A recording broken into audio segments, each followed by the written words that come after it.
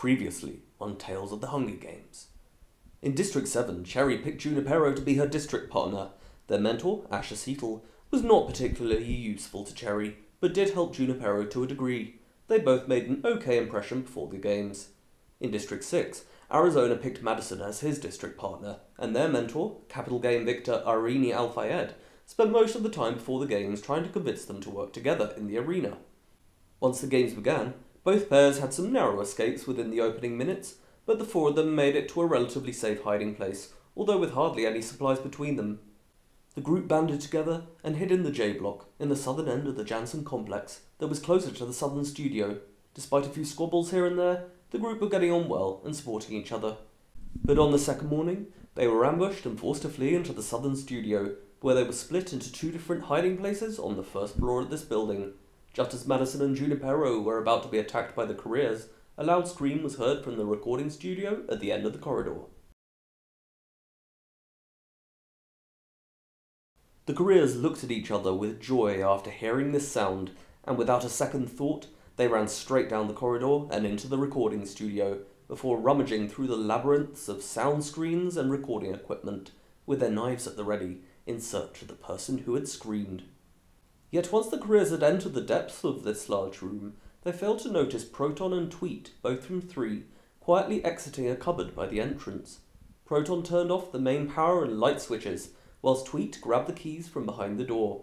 The careers instantly shouted and asked which of them had turned the lights off, but as they began to fall over in the darkness, Paulus was able to run back to the entrance, and whilst Tweet rapidly tried to lock the door from the outside, Paulus pulled against it from the inside.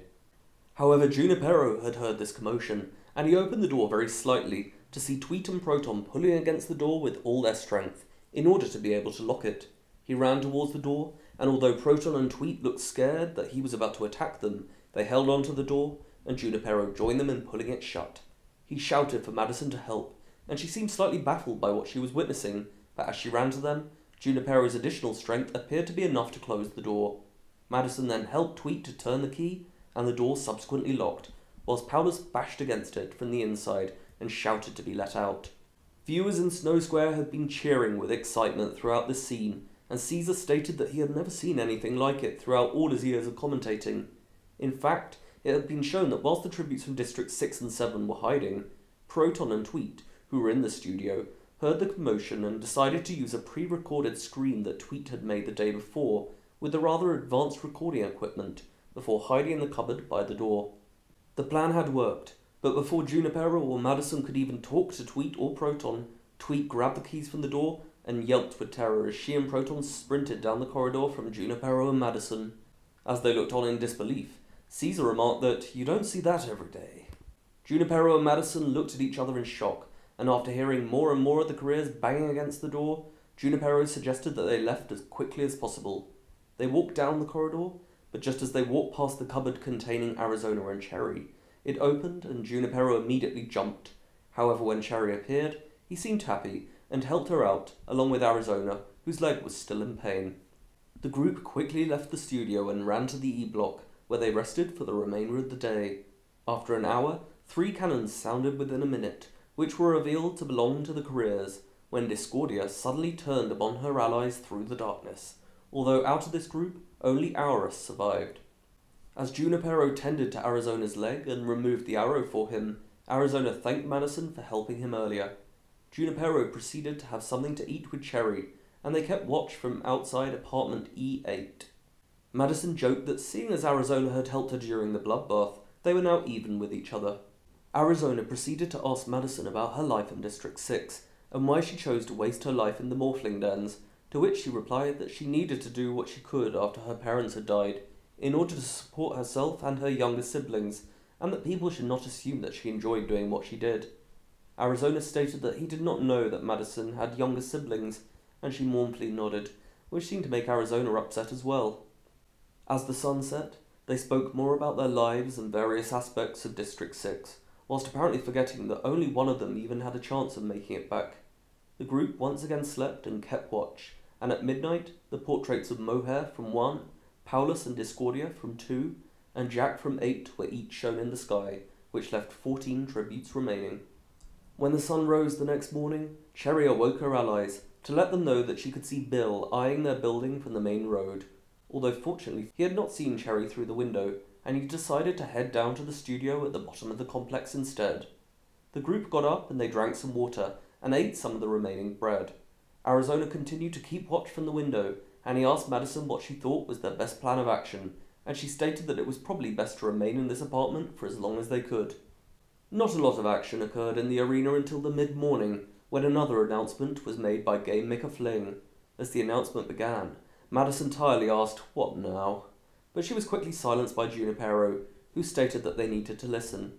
Fling then told the tributes that they should not be lazy bones, and that they had 10 minutes to leave their current buildings, or they would risk being ripped into a pile of bones. Madison and Arizona looked back at Junipero with an eerie expression, but he quickly got their remaining bread together and knocked on the door of the bathroom, where Cherry was using the shower. She very quickly got changed again into her brown suit, and Arizona started to run down the stairs, although Cherry wisely warned him that there may be other tributes in this building. They therefore made their way carefully and slowly down the stairwell until they reached the front door. As he stood by the door, Junipero asked them if they were all ready to run to the next building, but Madison asked if they were allowed to enter another building, which triggered a pensive silence over the group, before Arizona said that they needed to get outside and see what was happening before they made a decision. The quartet quickly ran outside, and just as they stood upon the main road, they spotted Fructo and Barley, both from 9, come out of the nearby H block, and Fructo was armed with a knife. Although the crowds in Snow Square gasped and cheered for action as the two groups spotted each other, they each kept their distance, and simply remained by their buildings, seemingly not wishing to risk an attack against the rival group. A tense silence rested over this area until Milka hurtled out of the neighbouring C block, and she quietly edged away from the tributes of Districts 6 and 7, who remained still, even though Junipero appeared to be flinching as he watched Milka slowly walking back from them. Yet the silence was quickly broken by a rabid barking sound that came from the bottom of the road, and Cherry grabbed onto Junipero's hand once more. Madison whispered to Arizona that this sounded like a dog, and they noticed Barley gesturing to Fructo that they needed to run towards the mansion at the top of the road. But just as he was whispering something back to her, Auris and Bill suddenly appeared from around the side of the H block, and they sprinted towards Barley and Fructo. The group from Districts 6 and 7 ran away and up towards the mansion, but neither Barley nor Fructo spotted Auris and Bill until they were just meters from them. Barley saw Auris from the corner of her eye, and she screamed, before starting to sprint up the road. Fructo panicked and ran, but within seconds he had tripped to the ground. Auris quickly attacked Fructo with a knife, and whilst the quartet ran up the road after Milka, Bill shot an arrow from the crossbow, which hit Barley through the back of her head, and she fell to the ground. Within 20 seconds, the cannons of Barley and Fructo had sounded, quickly followed by a pack of 6 large Rottweiler hounds suddenly appearing at the bottom of the road. Auris and Bill sprinted up the hill away from these dogs towards the mansion, where almost all the other 10 tributes had headed. The pair eventually made it into the hallway between the towers, and they slammed the door behind them in order to stop the dogs from entering. But they proceeded to run along to some of the other entrances to the mansion, whilst barking extremely loudly. Meanwhile, the quartet was sprinting up the eastern stairwell. Milka was running slightly ahead of them, but they seemed less focused on attacking her, and more focused on escaping Auris and Bill. Cherry tripped and appeared to hurt her ankle, and as the barking of one of the dogs was heard entering the stairwell below, Arizona quickly picked her up from the ground, and Madison said that they needed to run along the middle floor, whilst Milka continued up the stairwell to the top floor. The group ran along the corridor of one of the middle floors as the barking got nearer, although most of the doors that they tried to open were locked. Oasis from 4 ran into a room further ahead on their right, but he quickly locked the door after entering, so they could not follow in after him. Madison and Cherry panicked as the barking rose through one stairwell, whilst the joyful shouts of Auris and Bill rose through the other. Yet Arizona had been eyeing a rather elaborate vase that lay on a table by one of the doors. He grabbed it and smashed it against this door's handle. Cherry screamed as one of the Rottweilers appeared, but luckily for the group, the door's handle broke and they hurried into the room. The group collapsed into this room, and they quickly realized that this was the main library at the back of the house, but Junipero quickly stated that they could not lock this door as the handle was broken. The dog started bashing against the door and barking loudly, which prompted Junipero to shove his foot in front of the door, in order to stop it from opening.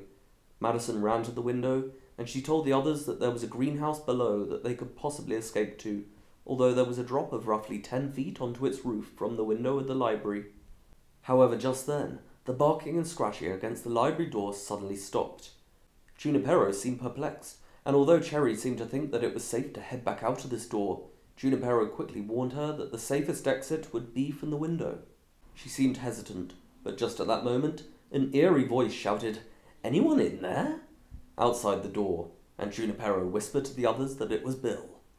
Whilst Junipero continued to hold on to the door, Arizona quickly opened the window and climbed through it, before wincing as he dropped down onto the glass roof of the greenhouse below.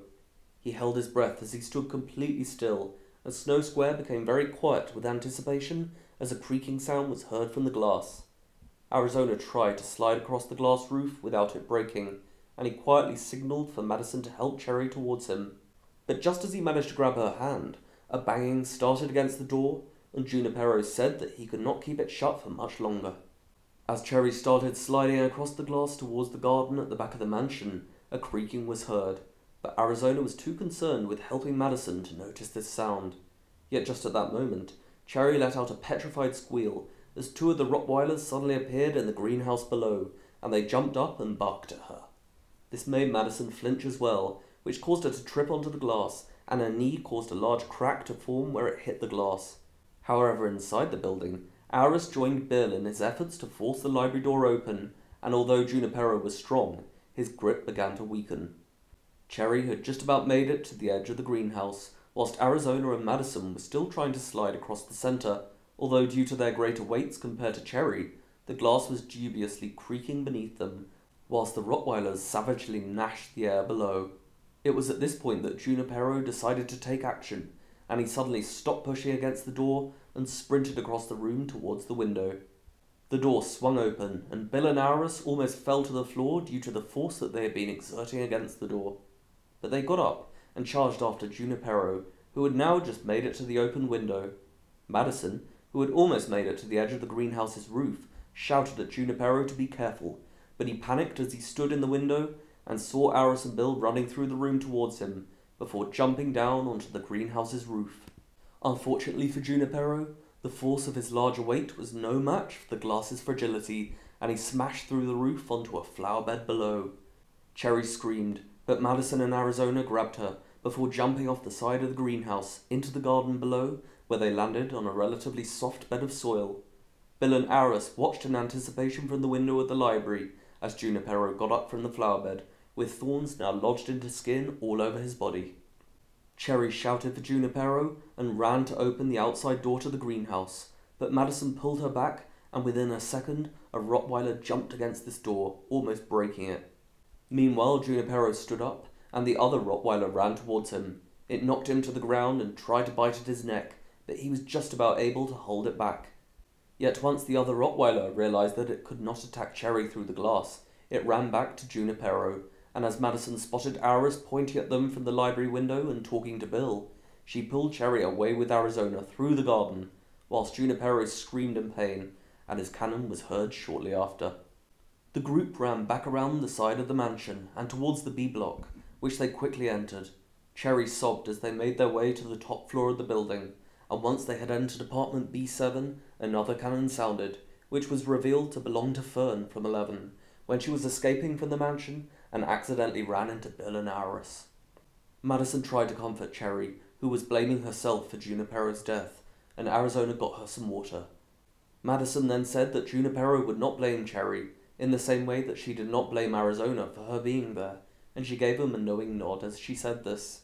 Eugenia laughed, and asked Caesar if he thought that Madison was being truthful, to which Caesar replied that maybe she was just being very tactful, and that this was always the best part of the games, when the numbers were lower and the emotional warfare began.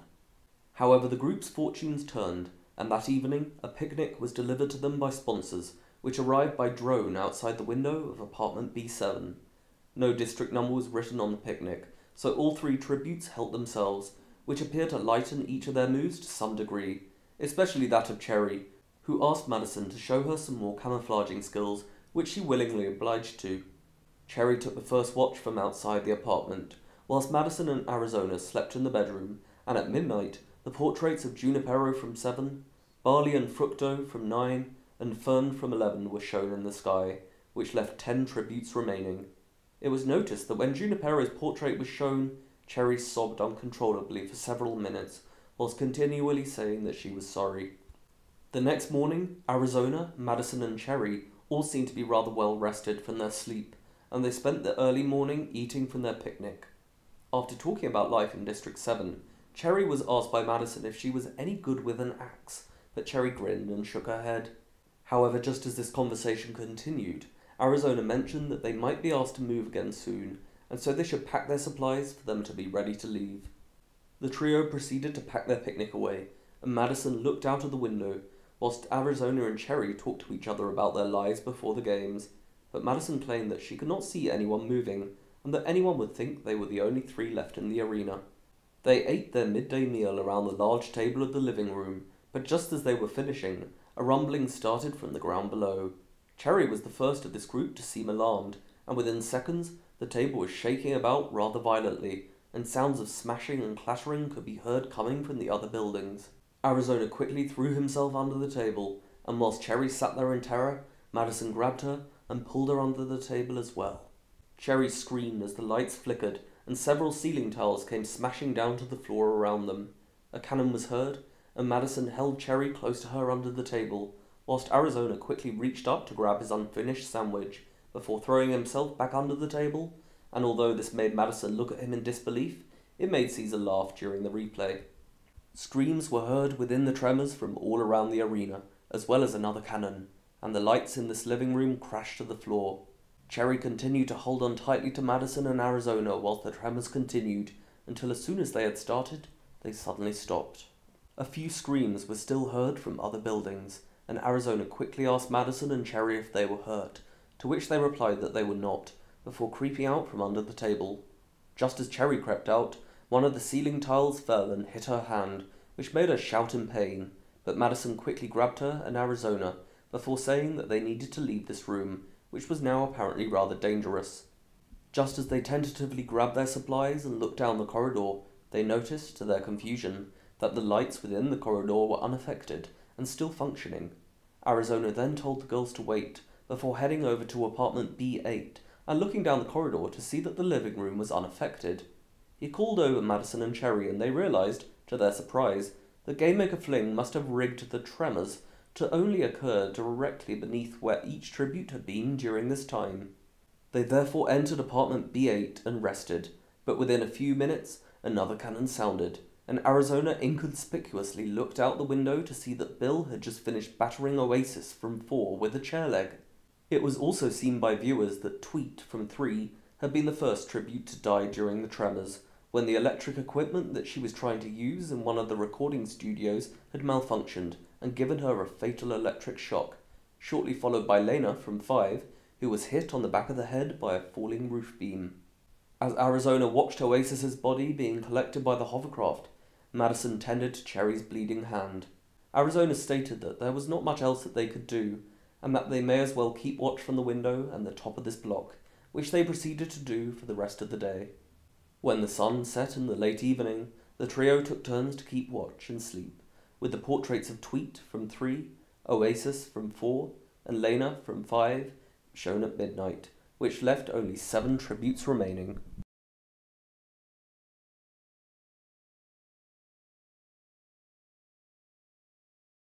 During the early hours of the next morning, most tributes were either fast asleep or trying not to fall asleep whilst they kept watch. Yet when the sun rose, Game Maker Fling made a very enthusiastic announcement, in which he instructed the happy campers to rise and shine, before going on to state that there would be a feast held in 30 minutes outside the entrance to the Jansen mansion, at the top of the steps that led down to the main road of the complex. Cherry, who was keeping watch at the time, looked into the picnic basket whilst Arizona and Madison tried to wake themselves from their slumber, but they were subsequently awoken fully when Cherry announced that the food inside the picnic basket had gone mouldy. Arizona got up and looked inside, but he gagged with disgust when he smelt this food before slamming the basket shut. Madison then walked over to the sink to get some water, But just as she was about to sip from the tap, she noticed that the water was a pale shade of green, and Cherry quickly told her not to drink from it. Unbeknownst to Tributes, Game Maker Fling had released a temporary poison into the air and water supply, which quickly produced a form of mouldy bacteria, and therefore made the food and water inedible, which would entice the Tributes to attend the feast. The trio quickly realized that they would need to attend the feast, and they discussed how they should go about it. Arizona suggested that Cherry keep watch from the window of their apartment, as this gave them a decent view of the terrace below where the feast table would rise, but she adamantly refused, and stated that she wanted to help more directly, especially after what had happened to Junipero. Madison eventually agreed, and Arizona stated that he guessed there may be safety in numbers. When the half hour had almost gone by, the trio carefully made their way down the stairwell to the bottom of the B block, before creeping across the grass and hiding behind a finely carved hedge by the left side of the bottom of the steps. They quietly whispered about when they should run up these steps, but just as Madison shushed the others when she thought she heard the feast table rising, Milka suddenly jumped out from behind the hedge on the opposite side before sprinting up these steps. The trio held their breath and tried to peek out from behind the wall, but just as Milka grabbed her bag, they heard her being hit with an arrow through the stomach, which was shot by Bill from the window of the dining room. As Milka fell to the ground, Bill let out a callous laugh, and Auris ran out from the hallway. Whilst Arizona and Madison proceeded to look at each other with worry, Cherry suddenly jumped out from behind the hedge, and she ran up the steps. Madison shouted at her to come back, but she paid no notice. Auris was now busy trying to force a knife through Milka's neck, although she was using all her strength to stop him. This allowed Cherry to run forward and grab the bag for District 7, but just as Madison and Arizona reached the top of the steps, Bill shot another arrow, which hit Madison in the shoulder, and she shouted in pain as she fell to the ground. This alerted Auris's attention, and he quickly stabbed Milka in the neck with his knife before running back to Madison. Milka's cannon sounded, and Arizona tried to stop Auris as he charged towards Madison, but he punched Arizona, who also fell to the ground. Madison put out her hands, and Auris quickly crouched down by her, but just as he readied his knife, Cherry grabbed onto his arm. Auris shouted, and Cherry bit his ear, which made him scream in pain, and he stabbed Cherry in the chest, which caused her to fall back. Madison shouted and tried to get up, but Auris pushed her back down and tried to bring his knife down onto her. However, Arizona quickly ran back towards Milka's body, and he grabbed the arrow from her stomach. Just as Auris was about to stab Madison, Arizona ran back towards him and stabbed the arrow deep into the side of his neck. Auris immediately stopped moving and slowly rotated his neck to look at Arizona, who stabbed the arrow into his neck once more. Madison squealed at the sight of all the blood and grabbed the feast bag for District 6 before stumbling back up. She appeared to have noticed during this time that Bill had disappeared from the window, with viewers seeing that he had quickly been making his way down the eastern stairwell of the mansion towards the terrace. Madison then told Arizona to help her pick up Cherry, who seemed to be on the cusp of losing consciousness. As they carried Cherry down the steps, she spluttered blood from her mouth and Auris's cannon sounded. The trio quickly made their way into the B block and practically crashed into apartment B1. Despite having her own painful wound, Madison rushed Cherry to the nearest bedroom and took off her black jacket before pushing it against Cherry's wound. She begged Arizona for help and asked him what she should do, although it soon emerged that he had a psychological issue with the sight of blood, and he fainted within seconds. Madison panicked as Cherry's breathing slowed, but shortly before she died, Cherry mustered the strength to grab Madison's hand, and she said that she had wanted to help. As her breathing ceased, Madison cried and repeated to Cherry that she had saved her life. Arizona began to regain consciousness, and Cherry's cannon sounded moments later. Once the Deathclaw had removed Cherry's body, Arizona and Madison made their way back up to apartment B8, before spending the afternoon resting, eating food, and drinking water from the feast bags. When the sun had set, Madison stated that with only 4 of them left, it was probably the last day tomorrow, and that only one of them had a chance of surviving. Arizona said that they should continue to work together until the end, and Madison said that she did not need to be convinced. before saying to Arizona that she was also sorry for him that he had to fight in these games, and that he had been a good partner to her. The pair continued to keep watch and sleep after the sun had set, and at midnight the portraits of Aurus from 1, Cherry from 7, and Milka from 10 were shown, which did indeed leave only Proton from 3, Arizona and Madison both from 6, and Bill from 10 remaining. Although Madison had agreed to take the second watch, Arizona struggled to fall asleep, and so he stayed awake for the rest of the night until the sun rose, and just as he said that there would probably be an announcement any second now, Gamemaker Fling cheerfully addressed the tributes once again, congratulating them on making it to the Final Four, before stating that if they wanted to win, they would need to head to the Mansion Cinema, which he claimed was the only room in the house to be safe from a poisonous gas leak that was starting to enter the arena. Arizona swore loudly and quickly rubbed his eyes whilst Madison grabbed the arrow that Arizona had taken from Milka's wound. The pair proceeded to speed down the stairwell and across the grass towards the steps by the terrace, whilst Arizona started to cough from what he stated were the effects of the gas, even though it was later revealed that it had not yet been released into the arena. Arizona and Madison seemed to be able to see Proton running ahead of them into the mansion's hallway, and they proceeded to follow him as he ran to his left, along the main ground corridor and towards the cinema. Proton looked back as he heard the pair running along the corridor after him, but he realized that it was not a good idea to attack them, especially at this point, and so he continued through the doors and into the cinema, where viewers could see that Bill, who was now known as Butcher Bill to the capital audiences, was waiting for his remaining opponents.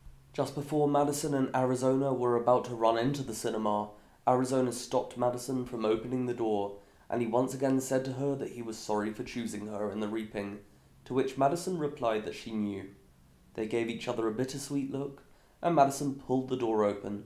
The pair were immediately blasted with the sound that was coming from the huge screen that took up the entirety of the 2-story wall in front of them. Even before observing the fight that was already occurring between Bill and Proton, they looked up through the darkness of the room to the screen to see a dark-skinned male tribute with glasses who was painfully holding a battery, while 7 tributes in a lake in front of him were being electrocuted to death. They then saw that Bill was holding Proton against the screen and smashing the chair leg over his head, before the action on the screen suddenly switched to show a tall and muscular male tribute who was slashing a female tribute's neck with a scythe. Although they were somewhat in shock as the sounds of Proton's demise blended into the sounds of the televised kill behind them, Madison grabbed Arizona by the hand, and they charged straight towards Bill, whilst Proton slumped to the floor and his cannon sounded. Bill jolted around, and as Madison jumped through the air towards him, he hit her in the jaw with the chair leg, which knocked her to the ground, and she let out a scream of pain. As Arizona lunged forwards, he actually seemed to become slightly distracted by the sight of what appeared to be a human sloth on the screen behind Bill, strangling a female tribute with a silver chain. Arizona then punched Bill in the face, but Bill proceeded to headbutt him, and this sent him flying backwards to the floor. Bill grabbed the chair leg once again, and appeared to be aiming for Arizona's head, although he tripped on Proton's foot, and as he fell, he accidentally brought the chair leg down onto Arizona's neck, whilst the screen quickly switched to show a smaller female tribute bringing down an extremely sharp stalactite onto another female tribute's heart. Arizona started to choke from the impact on his neck, and he spluttered uncontrollably. Bill laughed and watched the screen, apparently mesmerized for a few seconds before turning back to Madison, who was painfully trying to get up from the floor whilst holding her jaw. Bill grabbed the chair leg and approached Madison, but as he neared her, he was distracted by a red-headed female tribute lying slumped on the side of a desk before falling off the side. Bill appeared perplexed by what he was seeing, but just as he was getting ready to bring the chair leg down onto Madison, Arizona ran up behind him and tackled him from behind to the ground. When Bill fell, his head hit Madison's stomach, and he shouted out in annoyance as Madison tried to get up from the floor. She gasped and held her stomach in pain as the screen behind her showed a tall male tribute stabbing himself whilst a barely conscious female tribute lay next to him. Madison scampered away from Bill, and after looking at her for a few seconds with almost no expression, he casually turned around and bashed the chair leg continually against Arizona's face, before getting back up and turning towards Madison. But as he approached her, he suddenly fell to the floor and dropped the chair leg, which fell a few meters to his right. It was shown from a different angle that Arizona had somehow gathered the strength to grab onto Bill's leg, which had caused him to fall, and the chair leg was now out of his reach. Bill fumed with anger as he tried to reach it, and he kicked out towards Arizona, who remarkably was able to maintain his grip. Arizona shouted at Madison to get on with it, and despite having been sat watching the screen in a state of shock, she quickly grabbed the arrow from one of her pockets and lunged towards Bill. It caught him in the heart, and as he screamed out, the screen showed a male tribute tearfully stabbing another male tribute in the stomach. Madison stabbed Bill with the arrow once more, and his breathing rapidly ceased, and Arizona seemed to realize that he was finally able to let go of Bill's leg. A cannon sounded, and Madison quickly scurried around to Arizona, whose breathing also seemed to be slowing. Madison grabbed onto Arizona's hand, and as the victor on the screen in front of them cried at the loss of his final opponent, she looked Arizona in the eye. She then told him that although she forgave him for choosing her, he had still tried to have her killed. Arizona's eyes widened in alarm, and Madison infamously muttered, "Payback's a bitch," before plunging the arrow down through his heart. Madison noticed the screen suddenly switching to show her from the side, knelt over Arizona, and plunging the arrow through his black waistcoat into his heart. She looked up to the camera in an apparent state of shock, before her eyes looked straight back to the screen, with the arrow gripped firmly in her hand. The screen then switched once more, and Caesar Flickerman and Eugenia Ravenstill suddenly appeared, before announcing that Madison Hawker from District 6 was the victor of the 85th Hunger Games. She showed almost no reaction towards this announcement, and within a few seconds she collapsed in exhaustion. Madison spent the next 48 hours in Ravenstill Hospital, where the capital kindly provided her with expert medical care, and by the end of her stay, she was once again in perfect health and ready for the victor's interview, where she wore a fabulous sparkling black dress. Throughout the games, she had become a rather popular victor amongst capital audiences for her ability to work with other tributes, along with her feisty attitude.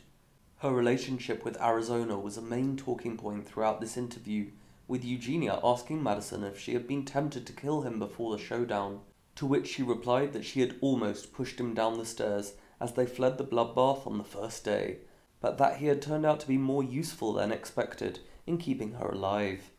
Game maker Artulia Fling joined Eugenia and Madison after the main interview, and unsurprisingly, she was given a standing ovation for this epic quell. Madison was surprised to learn that it was Fling who had been making the announcements, to which he quickly fired back, "Well, who else did you think it would be?" which produced a laugh from the audience, although Madison did not seem particularly amused by this comment. Former game maker Penelope Paddock also came to the stage for this interview, and she congratulated Fling on these games, whilst commending her personal approach as a game maker, and stating that she wished she could have had the same amount of fun as Fling had clearly had when making these games. Fling replied to Paddock that her former mentor, Mortimer Whimsywick, had said to her on her first day of work during the 81st Games that, "If you find a job you love, you never have to work a day in your life." Following these games, Madison returned to District 6. She spent most of the next few months in the morphling dens, and proceeded to become rather wealthy from her dealings with the customers that visited these parts. After being the mentor of District 6 for several years, Madison began to spend a lot of her time in District 14, where she set up her own factory that produced and packaged leeks for the capital's consumption.